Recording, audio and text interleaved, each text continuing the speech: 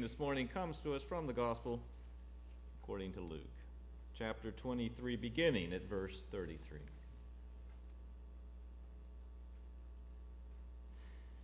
When they came to the place that is called the Skull, they crucified Jesus there with the criminals, one on his right and one on his left. Then Jesus said, "Father, forgive them, for they do not know what they are doing." And they cast lots to divide his clothing. And the people stood by, watching, but the leaders scoffed at him, saying, "He saved others, let him save himself, if he is the Messiah of God, his chosen one." The soldiers also mocked him, coming up and offering him sour wine, and saying, "If you are the King of the Jews, save yourself." There was also an inscription over him, "This is the King of the Jews." One of the criminals who was hanged there kept deriding him and saying, "Are you not the Messiah? Save yourself and us." But the other rebuked him, saying, "Do you not fear God, since you are under the same sentence of condemnation? We indeed have been condemned justly, for we are getting what we deserve for our deeds. But this man has done nothing wrong." Then he said, "Jesus, remember me when you come into your kingdom." He replied, "Truly I tell you, today you will be with me in paradise." The word of the Lord. Thanks be to God.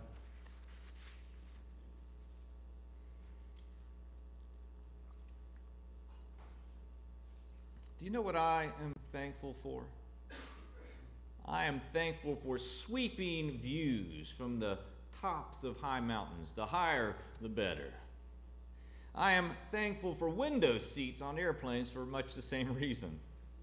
For when you are high above the world, it is easy to be moved by the grandeur of creation without getting lost in all the obstacles that divide us on the ground.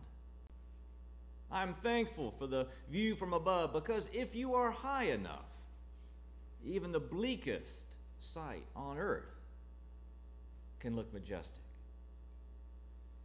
In truth, I love the mountaintop view of most of life over the view from the ground.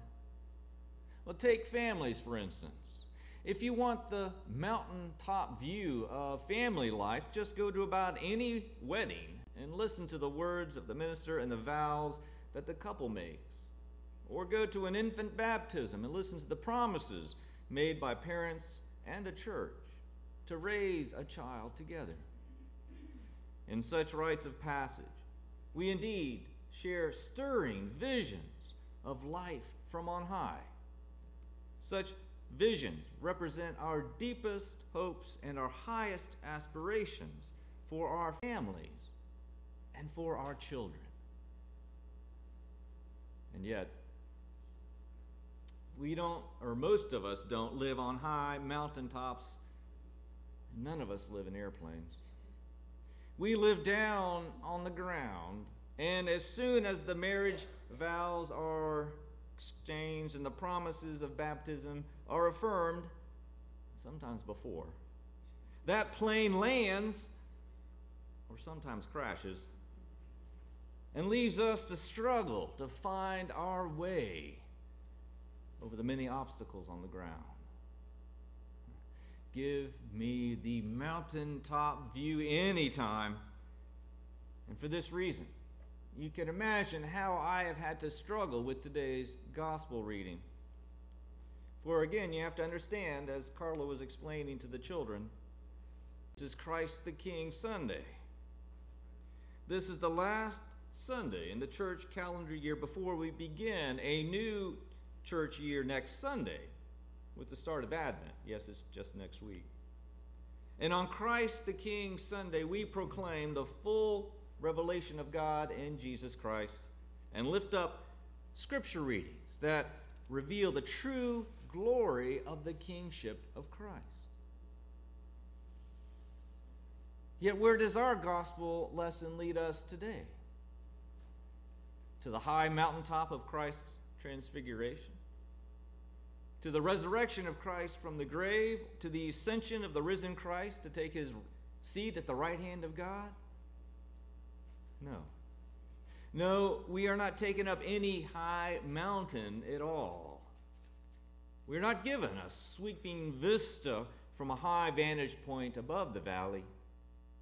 Instead, we are taken down into it, down into the valley of the shadow of death, and we are asked to affirm the kingship of Christ at his crucifixion. What do we make of this scripture lesson on this Sunday?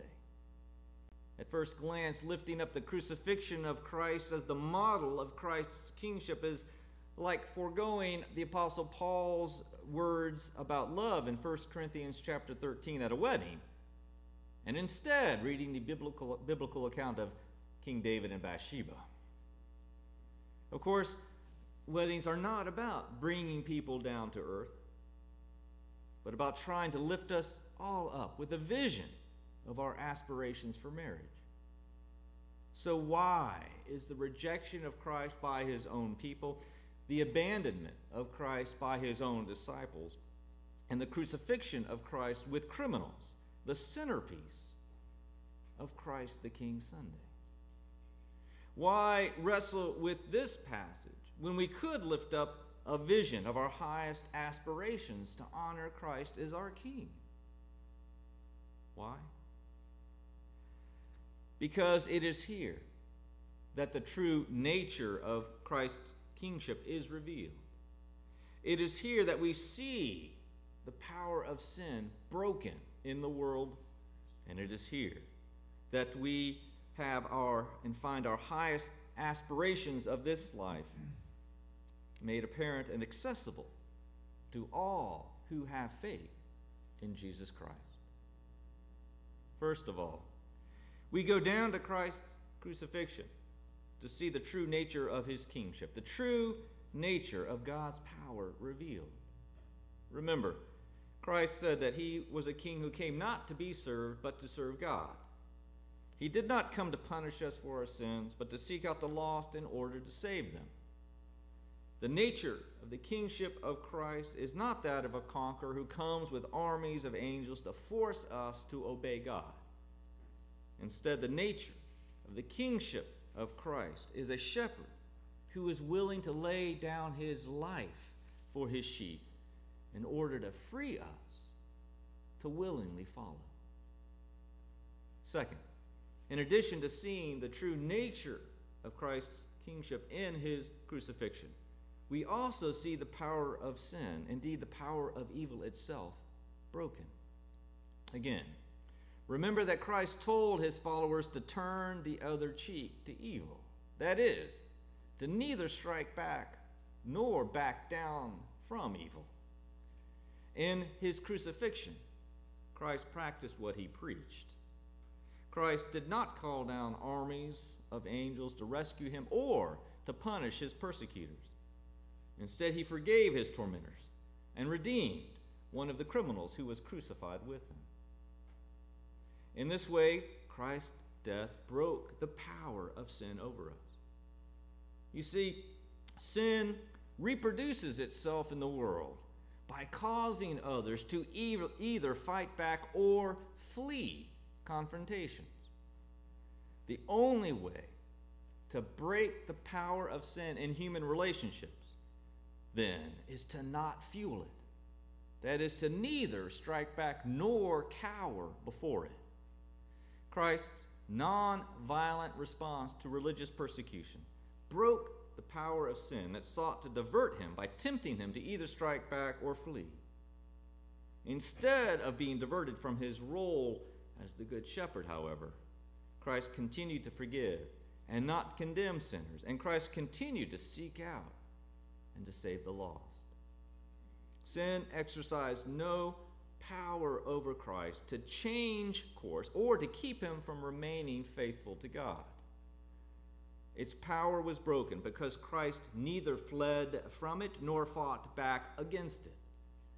And instead, Christ died to sin and lived his whole life to God to the very end. Finally, in addition to revealing the true nature of his kingship and breaking the cycle of sin, Christ's crucifixion makes the highest aspirations of life accessible for the church. The crucifixion, in short, frees the church of Christ from the cycles of vengeance and fear that reproduce sin, so that we too can pursue the highest aspirations that we proclaim at our weddings and our baptisms and the like. Again, how? Well, once more, remember that the kingship of Christ is made manifest in service. And the authority of Christ breaks the power of sin over us when we follow his lead and turn the other cheek, and neither strike back nor cower before sin when it confronts us in our lives in the form of religious persecution. It all comes down to a profound but challenging proposition. The Christian life is not defined by getting your way. It is defined by following the way of Jesus Christ. The Christian life is not defined by making others behave. The Christian life is defined by self-control. And neither is the Christian life defined by withdrawing from the sinful world so that you can remain pure. Instead, the Christian life is defined by remaining connected to the sinful world so that you can do your part to break the cycle of sin by turning the other cheek. Don't you see? This is what Christ did on the cross and what defines his kingship. The challenge the church faces then is to remain calm and connected. When you stay calm in heated situations, you can act on Christ's call to turn the other cheek and resist the temptation to fight back.